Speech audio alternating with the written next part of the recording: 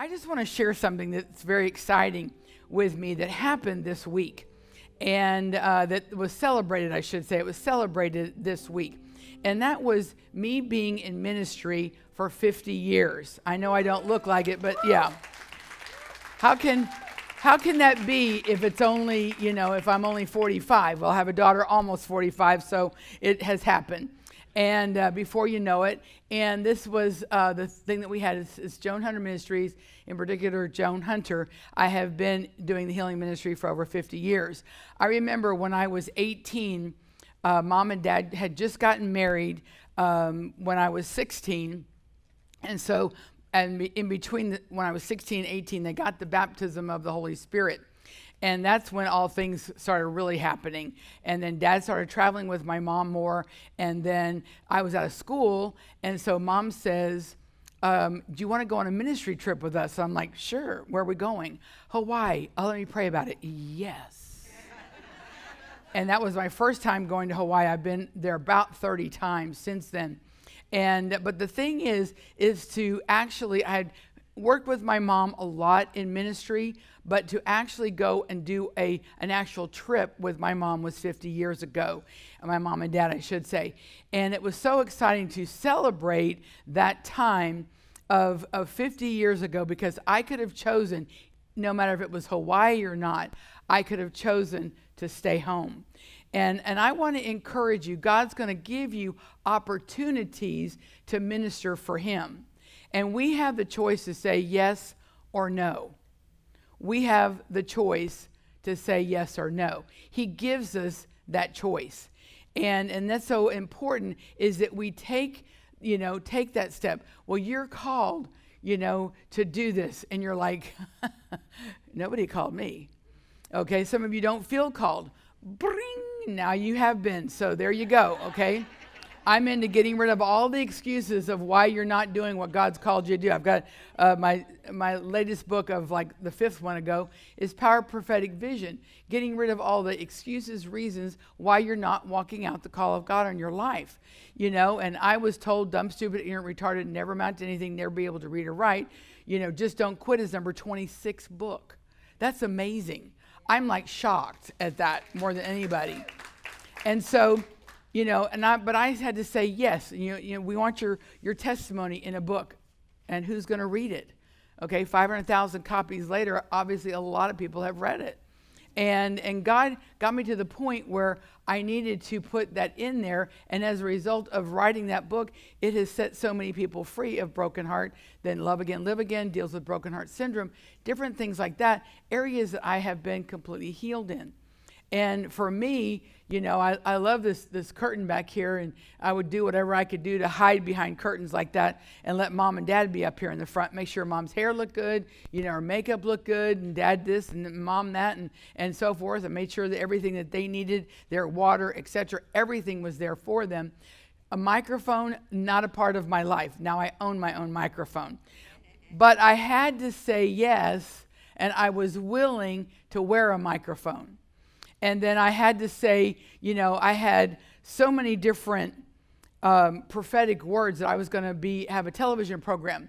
And under my breath, I wanted to rebuke them, but I didn't, because they were world-renowned prophets. So, you don't want to stone a prophet when the prophet's right. And so, or anytime actually. And so all this, and it's all of a sudden I said one day, I was sitting there and I said, okay, God, and I shut my eyes and I said, I will say yes, trembling, to a television show.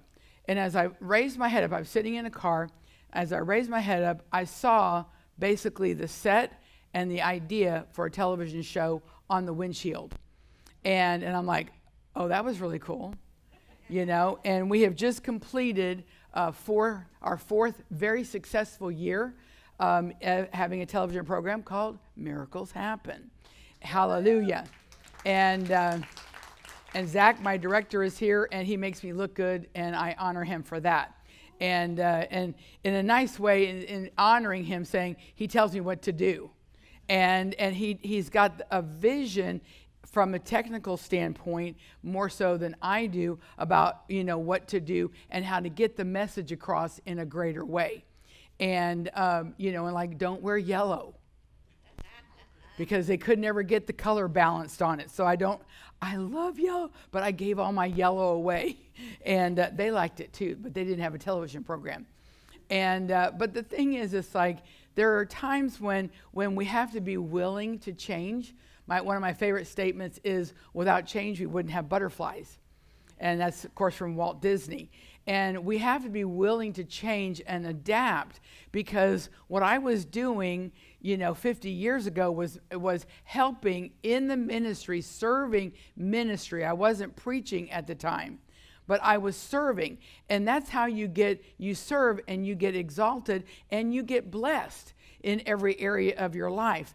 And as you serve, the anointing rubs off. It's the most contagious thing you could ever fathom if you're around somebody in ministry, traveling, doing different things like that. And Chris and Nicole do a lot of traveling with me. Since they got healed, they've been in about 1,000 services. That's a lot of services for either one of us. And so what happens is that they operate in the same anointing as I do, because they have been infiltrated with the knowledge. I had a lady last night come up to me, and she goes, "I want all your anointing." I said, "It's on the book table back there." 50 years of revelation of how to be in the ministry is not going to come with a 2-minute prayer. Okay? Because like, how do you pray for this? It's in that book back there. Okay? And the 50 years of revelation of how to pray for somebody,